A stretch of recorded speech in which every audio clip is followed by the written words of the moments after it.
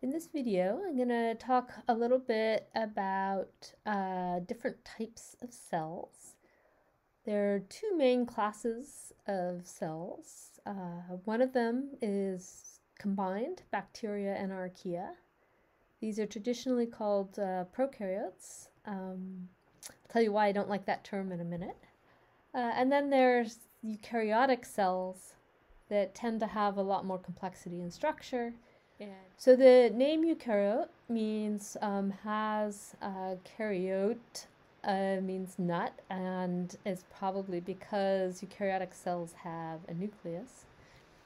Prokaryote means before nut, but not all bacteria and archaea evolved prior to eukaryotes. They're evolving today, just like eukaryotes are. And so we'll talk later about how bacteria, archaea, and Eukaryota are evolutionarily related to each other. But today I'm going to talk about the composition of the cells. So in both cases, there is the boundary with a cell wall plus a membrane. And these features keep the cell intact, keep all the things that the cells need on the inside contained within the cell, and not letting, say, the DNA leak out. So the bacteria have their DNA in a single circular chromosome, and this is true of archaea as well. So they have a single circular chromosome. So this, in bacteria and archaea, this chromosome is just inside the main part of the cell, which is the material that's supporting it in here is called the cytoplasm. The cytoplasm is full of organic molecules and enzymes and fibers that give the cell structure. There are plasmids.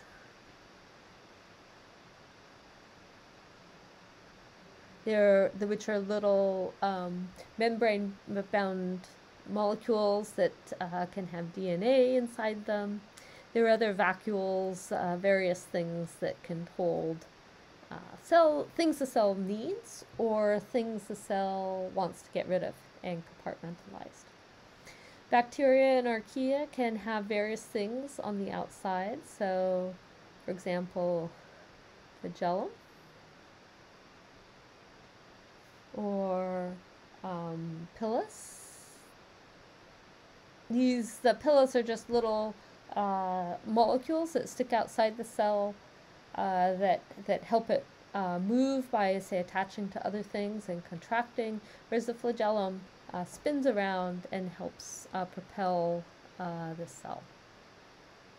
So in general, the parts of the cell, I should also say that these little red dots, which are the ribosomes here, they're what take the genetic material and actually make those enzymes. And they're scattered throughout the cell, usually close to the DNA. So archaea and bacteria just have all of these components more or less dispersed in the cell. There'll be variations in the concentration, and they're organized somewhat by these protein filaments, but it's basically not really subdivided. In contrast, the eukaryotes have a lot of different subdivisions. And this light tan color here represents membranes that surround different organelles.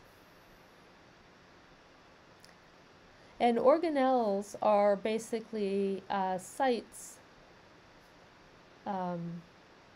with specific functions.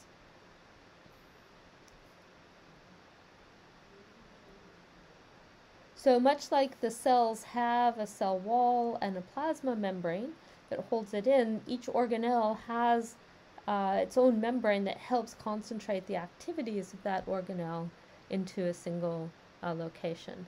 So this particular one with the genetic material in it is the nucleus, of course.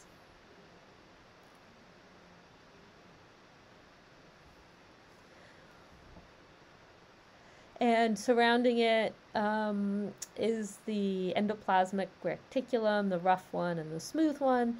And that endoplasmic reticulum holds the ribosomes.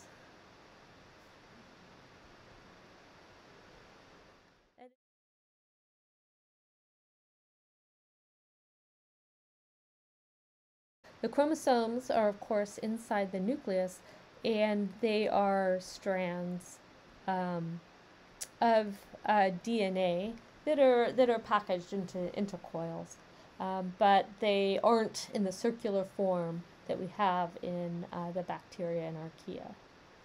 The endoplasmic reticulum holds the ribosomes close to the nucleus because the ribosomes are what take the genetic material when genes are expressed, the messenger RNA, and convert it into enzymes.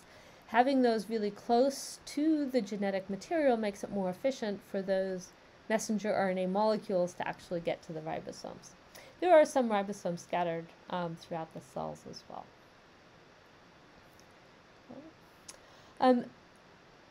Almost all eukaryotic cells also have mitochondria. These mitochondria are the places where the cells react the organic matter and the oxygen to produce energy. So in bacteria and archaeal cells, a lot of that reaction, those reactions actually occur in the plasma membrane, but in eukaryotic cells, they're concentrated within these mitochondria, which have a membrane around them, and then membranes inside where the enzymes that extract the energy are actually embedded.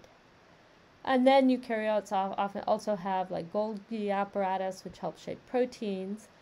And they have a lot of these protein fibers that structure the cells. So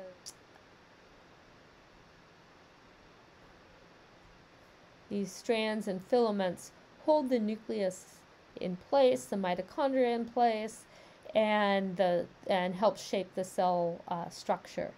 In eukaryotes, they also have little molecular motors that can track along some of these filaments.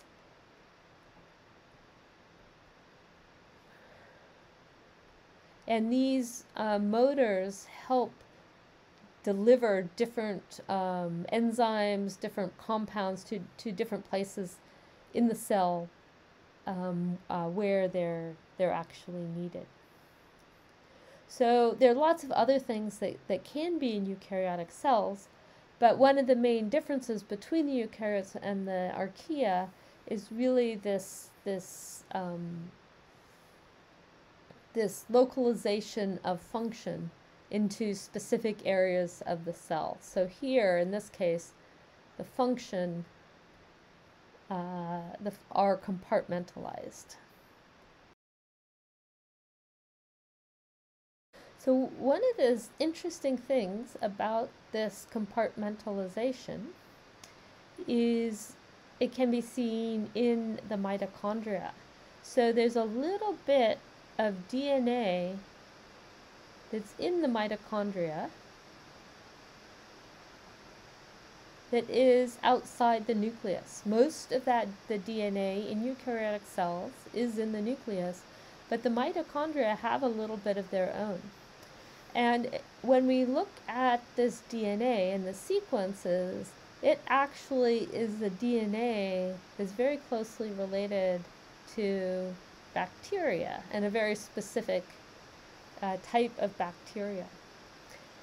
And that DNA plus the actual structure of the mitochondria has given rise to this idea that the mitochondria actually evolved from bacteria.